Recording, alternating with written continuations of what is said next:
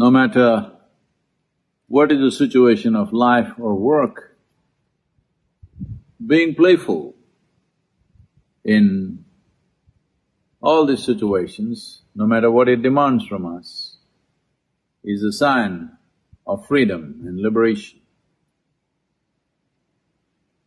Well, especially now, with the pandemic, being super serious about your situations can multiply your distress and your troubles. Well, there are challenges in life, but conducting it playfully is most important, because being playful means when you play, your involvement is total, but you carry it lightly. Carrying life lightly and its situations lightly is extremely important.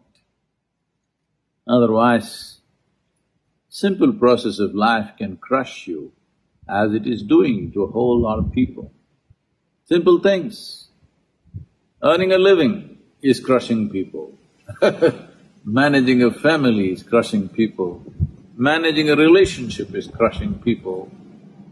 Getting educated is crushing people. This is because there is no playfulness about life. You're taking yourself too seriously. When we use the word serious, suppose I tell you, my grandmother is serious. How do you understand this? You definitely think that she's on her way out. Well, that's what you're doing to yourself. When you're dead serious, you must understand you're approaching death when you're alive. You are conducting death, not life.